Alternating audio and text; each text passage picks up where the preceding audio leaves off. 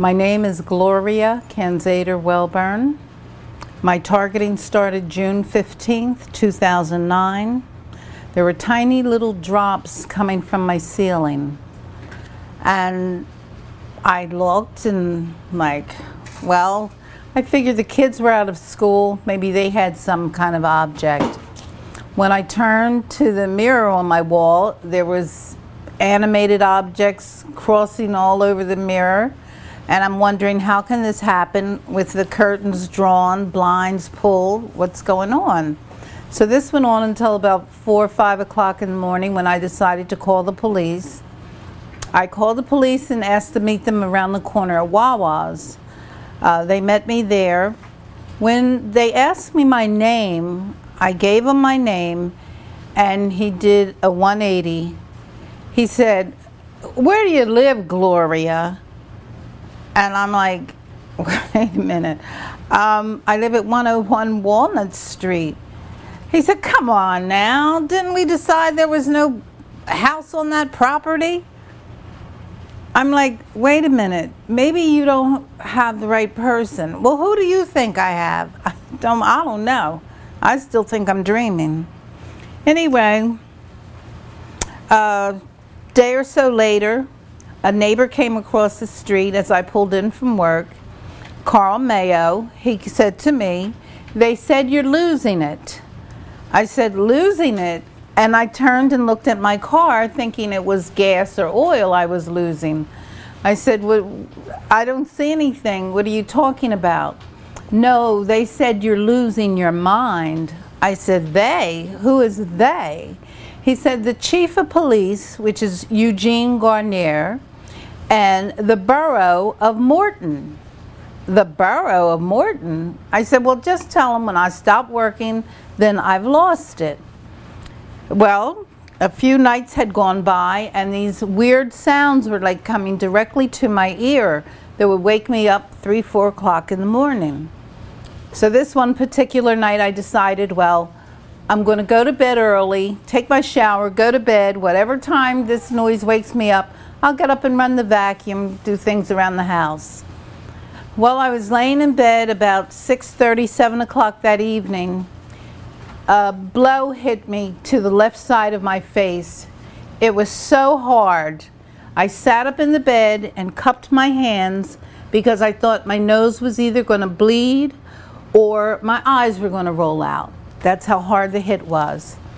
I sat on the side of the bed for a few moments, and I decided, well, maybe this is the beginning of a stroke. So I'll go up to the hospital and see what's happening. When I got to the hospital, the doctor said to me, "I can help you with your physical, but everything else you'll have to see someone else." I said, "Okay." So immediately they diagnosed me with a delusional disorder. All right. So they said, "Well, we're going to take you to another hospital." Well, when I knew anything, here's some gentlemen, police officers. They had a white coat. They strapped me in it. They took me to Chester Crozier Hospital. They said there wasn't enough room there. So they took me to another hospital. In the middle of that transport, now this is the second ambulance ride, in the middle of that transport on the highway, I was then taken out of that ambulance and placed in another ambulance. So when we got there, it was Brook Glen Behavior Hospital. They told me I was suffering from delusional disorder. The next morning they said, "We're going to let you sleep in late so we can, get some rest." All right. The next morning the nurse comes in with a little cup full of pills and said, "Here's your medication." I said, "I'm not on medication." "What is it?" "Well, it's something for your stomach, it's something for this, it's something for that." I said, where did it come from? She said, "The doctor gave it to you." I said, "Who's my doctor? I don't have a doctor here." Okay, so they left the room. A few minutes later, I received a phone call. It was from my daughter. She was crying. She said, "Mommy, please, please do what they tell you to do." I said, okay, Autumn, I'll do what they want me to do. So every day I would make it to the nurse's station and I would put the pill in my mouth. I made it a ritual. I would put the pill in my mouth, drink the water, I walk down the hall, and I would spit as hard as I could the pill in the toilet. Then I would raise my foot and flush the toilet. That was my daily ritual. The doctor told me when I finally met the doctor, oh, you came in, you were screaming and cussing and yelling. I said, well, I beg to differ with you because even on my worst days, I don't behave like that. I said, all of these cameras around here, I want to see a rerun of that. Well, he stopped right there. I said, well, and to take 2 pills a day, it's just too much for me. So he says, okay, I'll make it 1 a day, which he made it 1 pill a day, but he upped the ante on the pill. So I'm still not taking this pill. I decided maybe I should take 1 pill at night and see what the effects are so I can have a discussion with the doctor. Well, I took the pill. It was called Respidol. I took the pill that night. I thought, okay, I'll sleep it off. I woke up the next day at 6:30 so they could take your vital signs. I found myself, every time I sat down, I would doze off. I'm like, oh no, I'm going back to my ritual. So once again, I was the first one at the nurse's station every night, took the pill, went through the motions, went down the hall, spit it out as hard as I could, took my foot and flushed the toilet. That's what I had to do with the pill. Well, I went to the chief of police. I would call them, and they would come scurrying out every time. And they would always say, do you want to go to the hospital? Do you want to go to the doctors? Because they kept me for 8 days at this hospital. And within 72 hours, I was on closed circuit. I spoke with a judge and a lawyer. The judge said, gee, Mrs. Welburn, you sound fine. I don't see why you can't go home. The doctor did a flip. Oh no, she needs 20 days. She needs at least 20 days. I said, these people don't know me. Why do I need 20 days of this?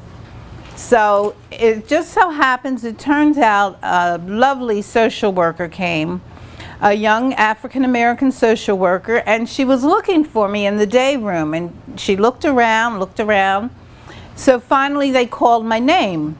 She said, I saw you sitting there, but I thought you were a doctor or someone in training. I had no idea you were a patient.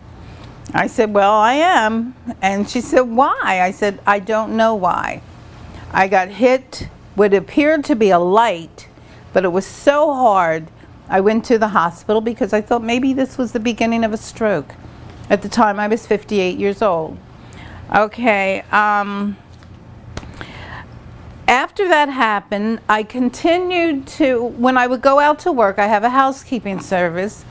It was as if someone had taken a quarter and threw it the length of a football field, and I would get a hit on this side of my head, that side of my head, just anywhere in my head area.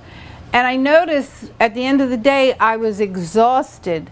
For 2 days, I hid out, for 2 weeks, I'm sorry, I hid in my daughter's house because I couldn't face it anymore. And what they would do at night, they would pull, you could have the street lights and you would have the moonlight in your house, but they would pull all of the light out of the room until it was pitch black. And as this was occurring, I rolled off of my daughter's sofa and crawled to her door and hid it. I said, Autumn, they're about to start with the lights. So she stood there with me. And lo and behold, a few lights came down on the curtain. So, but they didn't take her word for it. They still didn't take her word for it. The police, every time they came out, would you like to go to the hospital? Would you like this to happen? So one time I called a private detective. The last name was Goldman, which he was a crook, I feel. I feel he was a crook. He came, he sent a gentleman out. He said the gentleman worked for the FBI. During that time, all of the filming, because they use microwave cameras, everything stopped. You could hear a pin drop in the community. One of the little boys was so upset that they stopped the filming. He asked, "Why do we have to stop the filming?" If I may use this word, which I don't use it in my vocabulary very often, I've seen her fucking before. Why do we have to stop the filming? Now this kid, I give him 11 years old, the most. But they continued. I was harassed. I lived on the corner. I was harassed by 3 houses. I saw the chief of police go to one gentleman's house one morning, and that afternoon, I hadn't been in my home for about 2 or 3 weeks, and I asked the friend of mine that works with me, I said, "Nick, would you please go home with me? I want to take a shower in my own shower." He said, "All right, I'll sit downstairs." I come out of the bathroom with the towel around me, and I find this ray of sun about this big, and I'm like, now what the heck is that? I looked at the other windows, so I just go over to the window, rip it open. Here's my neighbor, John Phillips, standing at the very corner of the sidewalk, something in his hand placed to my window like that. And when I said, "You SOB," and I ran downstairs, but he was gone. When I called the chief of police about it, his words to me were, "Donna and John don't want you." Well, that's John's wife. I said, "I never said Donna. I said John Phillips." Every day my house was broken into. Any paperwork I had, it was written on. They would cross out things and write in other things. They would leave their initials. I have the initials to all the people. As a matter of fact, whenever Mr. Phillips came into my home, he always left a calling card, something with the name Phillips on it. So, this orange shirt, orange, that's what they started perping. That's what we call perping. That's what they started perping me with. Everywhere you would look, you would see orange. You would see a crew of men working. They all had orange on. You would see anything going on. They all had orange on. So I'm like, what is with this orange? They wanted you to become hypersensitive to certain things. So they would run the orange color. The chief of police, they had the 4th of July parade, red, white, and blue. He had orange and black. That's what they wore during the parade. Okay. After my stay at the hospital, I thought that would be the end of it. That's over. No, that was just the beginning. I have been silently raped throughout the day, all day sometimes.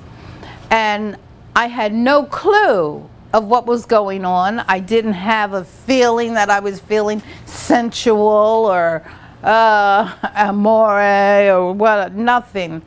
It wasn't until like I would go to the bathroom and I'm like, oh my God, what is going on? Well, that's when I discovered from Jesse Beltran there is such a thing called silent rape. And yes, I have been anally raped. One night, something hit my leg, and I looked around the bed, I moved over, and whatever it was, it kept coming, and I could feel that it was still moving on me, but I couldn't see anything. Halfway through this, I passed out.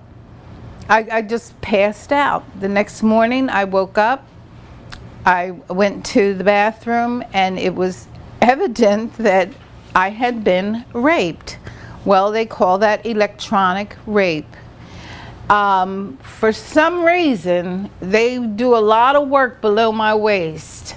They have something going on where they will open my bladder, my urethra to my bladder, and I would wake up in the morning and be wet. I haven't wet the bed since I was 8 years old. And they can control any part of your body that they so choose. If they decide to make you constipated for a few days, you go with that. You are literally suffering. I wrote a short story called Soft Torture. And a woman said, gee, a counselor said, gee, that sounds soft torture. Why soft? I said, because when you think of torture, you think of chains and whips. I said, but this is so soft, you don't see anything, you don't hear anything, you don't smell anything, but you get the effects of it. I have scars up and down my arm at certain times when the perping, that's what we call when we're being attacked. When the perping really gets heavy, my veins come up in my arms, and my perpetrators, the letters that they have left on different papers, come in my skin. A lot of times you're driving your car, you're not feeling the hits, but when you get ready to get out of your car, your hip, something is out of whack. You just have difficulty moving. If you're sleeping through the night, you're sprayed. Every night I was drugged. I moved to my mother's house because they acided my home. This is some of the stuff that was left. This was a patent leather bag. It was real shiny, but when they finished with it, this is what it ended up with. My shoes from my closet upstairs to the electronics, all of my appliances in my basement were tampered with. They were full of acid. I even had a storage room. I rented a storage, and that was also tampered with acid. And what this acid would do, it would work its way through whatever the item was and then would break open. If you don't take something to sleep like melatonin or Xanax, you have a very difficult time. And then they come after you with ELF waves. That's ELF, that's extra low frequency waves. That's when the mind controlling goes on. And after a period of time, ELF waves can kill you. What they try to do is work you down where you have sleepless nights. And the less sleep you have, the more that affects your immune system. So when your immune system breaks down, then you're open and susceptible to all types of diseases.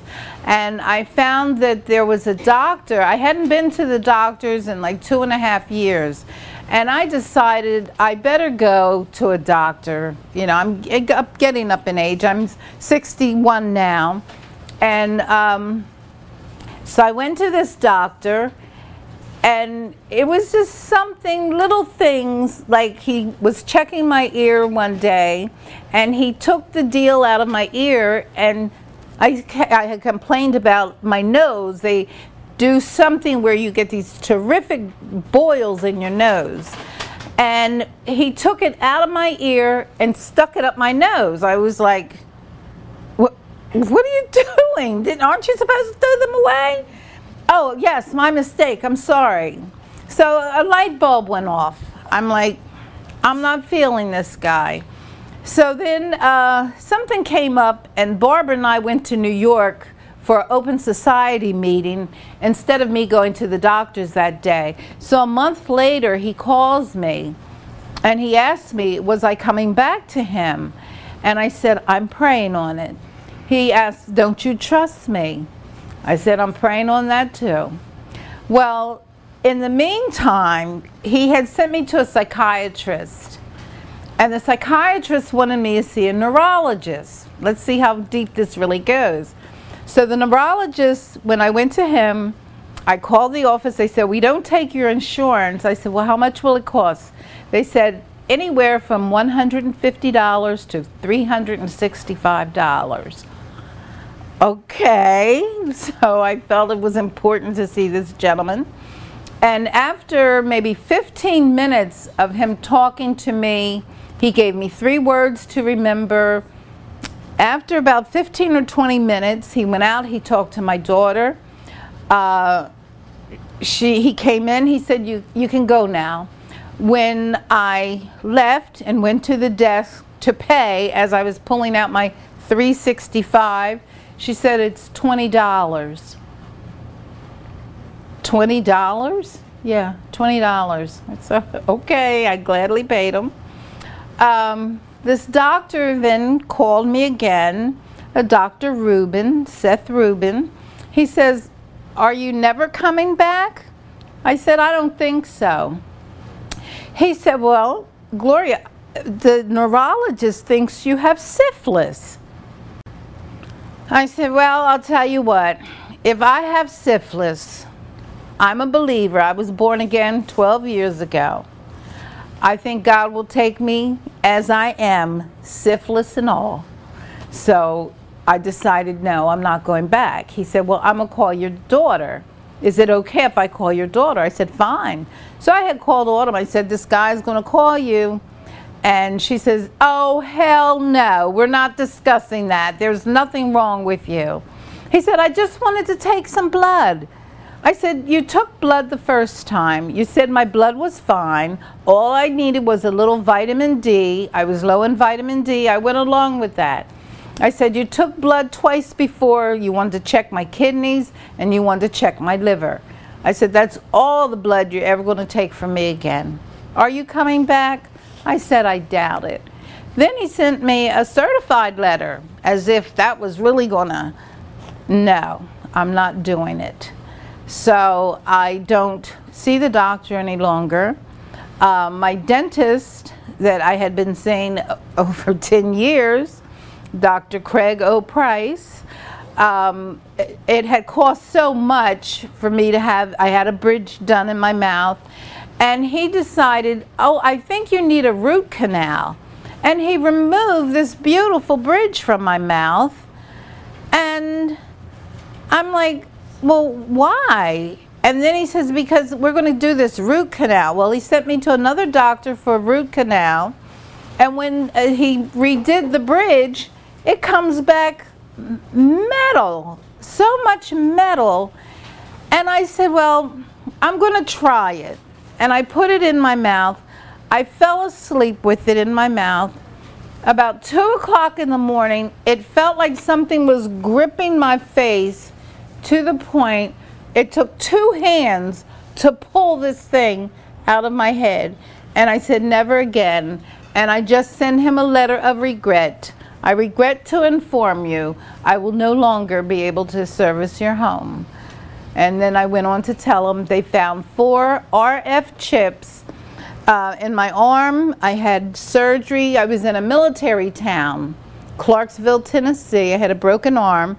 So they found a RF chip there, an RF chip there, and 1 on each side of my jaw. And if you drink red wine, occasionally I do, for some reason, this one will start to click. I mean, it feels like, get me out of here. It really starts clicking. And they can go directly to your RF chips and cause a great deal of pain. You can be walking down the street and you'll see people turn around like, here she comes.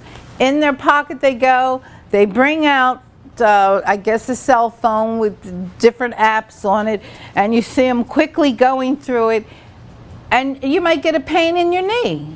You might get a pain in your stomach. It might go up your nose. Anywhere on your body, they have full control of your body. And the reason I personally feel, it's my opinion, that AT&T is involved is they sent me a card one day And they said, these are the people that we donate to. Well, I also, on the internet, there's a group called People for the American Way. And they are trying to, all these corporations that are under a group called ALEC, a very right-wing group called ALEC. They said, you know, we don't want these corporations under them because they're funding these political people, and that's not how it's supposed to be. So they sent me this card that said they donate to ALEC. Well, I continued to read the card, and on the back of the card, they didn't say, we have 300 million, no, they said we have 3 million activists. I said, not customers? 3 million activists so far. So I'm assuming that AT&T is putting out these applications that can strike your body anywhere they wish. That's it. I mean, I can go on. Well, you did great. You did your 3 minutes in about 40, but that's okay. Okay. We just went ahead and did that part. Do you have any evidence? When I asked this question earlier of Barbara, of the RFs, the chips? Just when Jesse Beltran and Peter, yes, okay. they did it, and they recorded it. They filmed us. Okay. And each time they found the chip, they would put a dot on our arm where they were to be, you know, where they were placed. And it just so happens that, like I said, at times they would go directly to these chips. And in bed, what happens when they spray this methyl bromide, which I have saved items, they would spray it so much it looks like your room is dusty.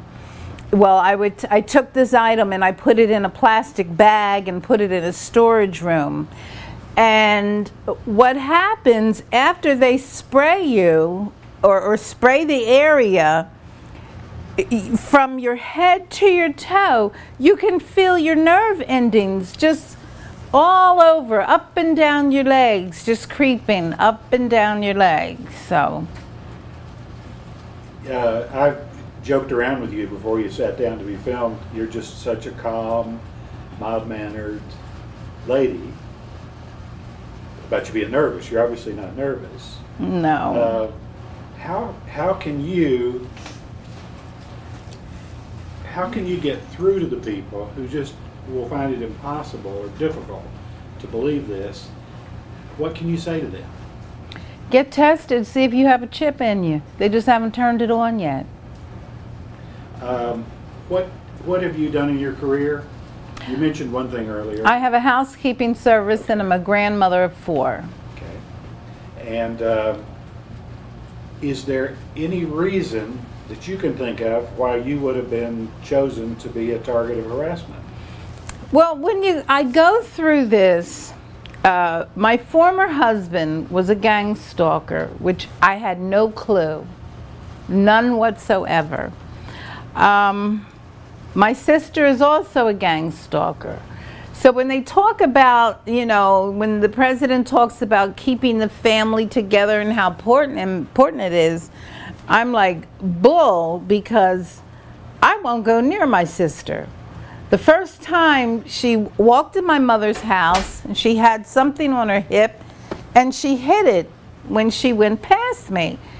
And I sort of went into a trance or something that just felt as if my face was in conflict with this thing she had hit. Like, maybe, you know how you put magnets together or you're trying to pull it apart? That's what I was feeling like I was going through.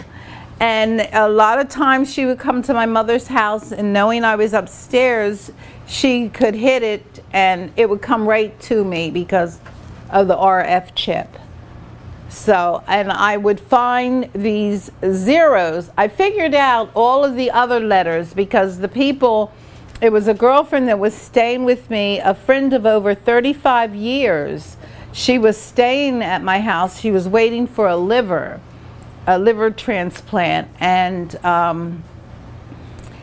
during that time, her son, and my next door neighbor, because behind my house I had an apartment that I was renting out, they were aciding my house.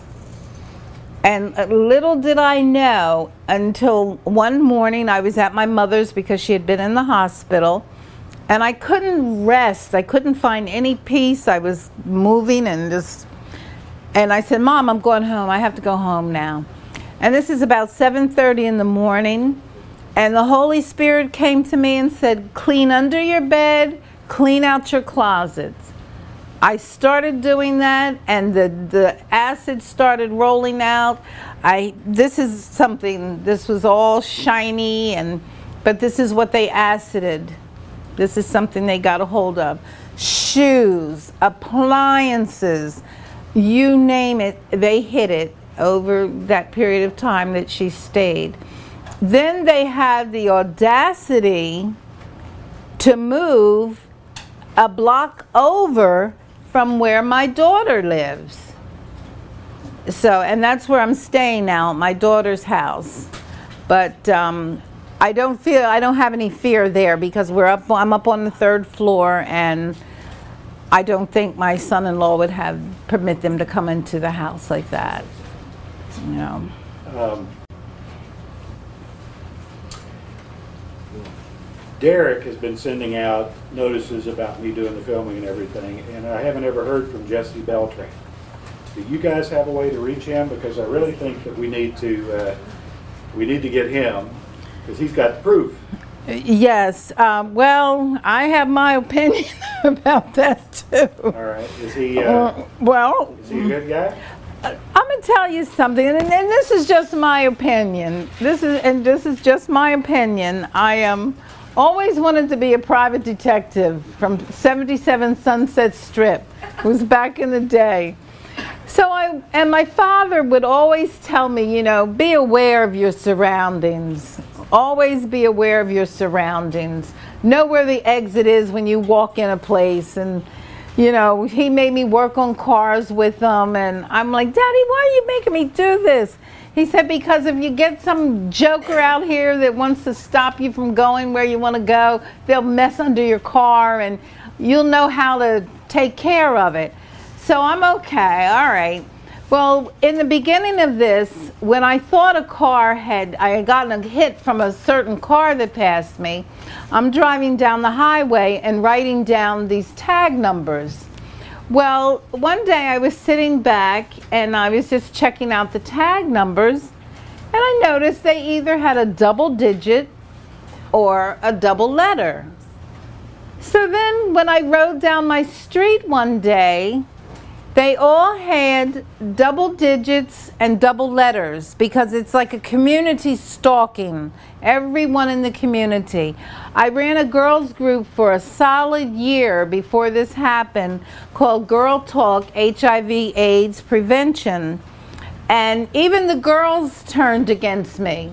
You know, they would walk by and hit me with whatever. They could have an envelope in their hand and do this, and you would get a hit.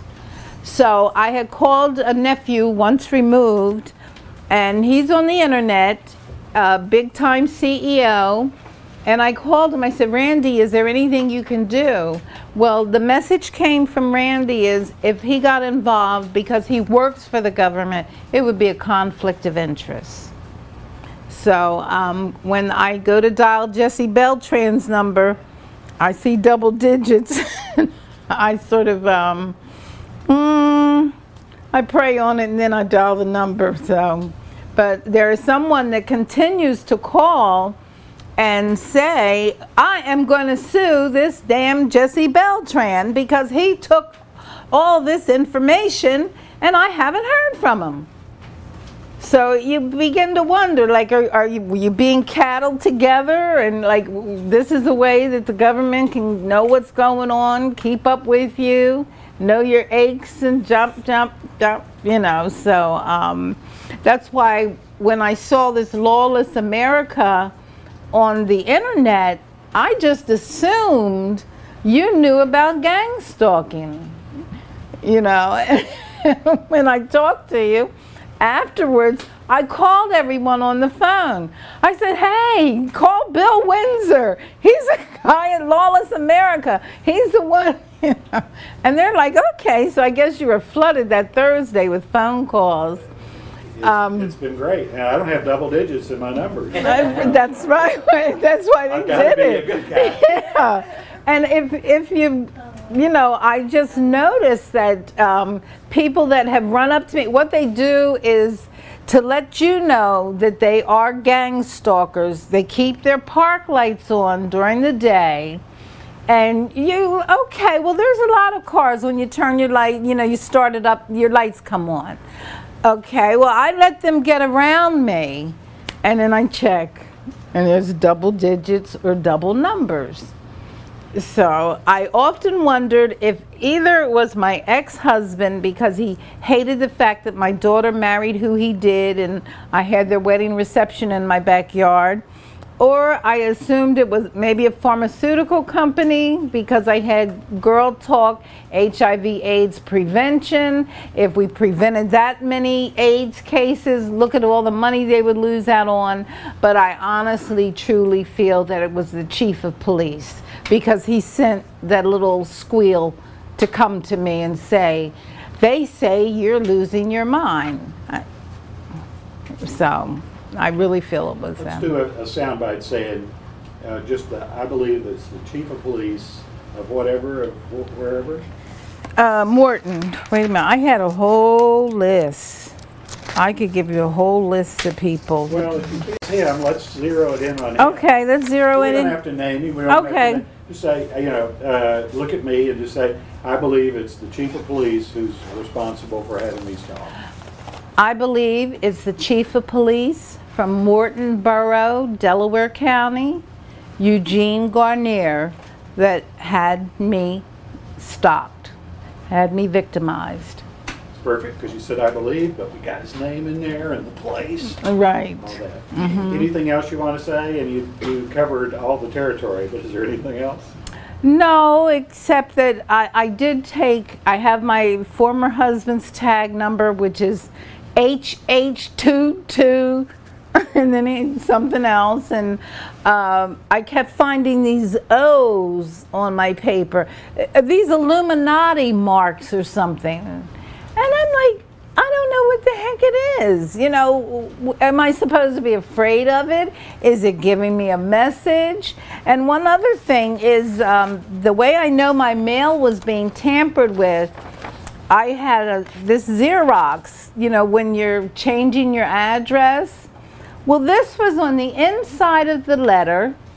The letter, it was folded up and like it never been opened. No thing on the outside stating a change of address. And when I opened it up, I found the yellow sticker inside of the letter as opposed to being on the outside. So, and I don't get my mail on time. The bank, I do believe, took $1,000 from me, which is the Wells Fargo Bank. I went to the bank that morning and I went to I was writing out my mortgage check and I just put the one down and the Holy Spirit said, go to the bank first. I went to the bank and I only had $400 in there as opposed to $1,400. So I'm like, okay, because I vowed from the very beginning, I will not cry behind this. You will not make me cry. If you see tears in my eyes, it's something my grandchildren did or something awesome like that. But this, no. I went to the post office after that, praying all the way, Lord, give me the strength to keep my cool. And when I went to the post office, the little fat gentleman because he sits in the chair all day, scoots over, stands up. I said, I want a book of stamps, payday, and laid the stamps down. So I'm like, payday? Then after that, I realized this big circle you're in is one big circle, because when they started stalking me in June, in July they changed my mortgage company, and I have had problems with them ever since.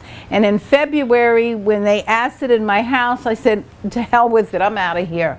I called them up. I said, put this place in foreclosure. I'm gone. As of this day, they still call me about, why don't we do a remodification? I'm like, do you people understand me? Are you getting my mail? Are you listening to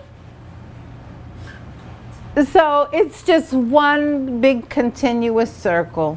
And I feel that when my name comes up, because I called the DPA when they, about the aciding, you know, and they were going along with it and listening to me and talking to me about it. And then they said, what's your name? I said, Gloria Welburn.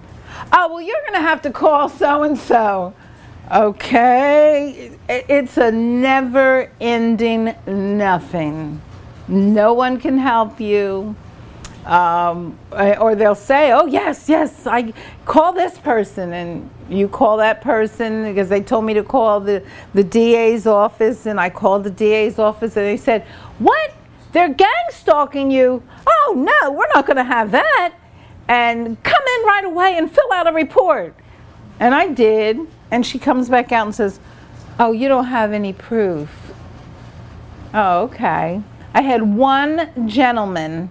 His name was Brian, and he was from Ted Erickson's office.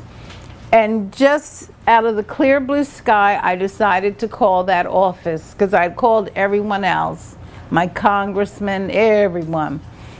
I called the office. I said, who am I speaking with? He said, this is Brian.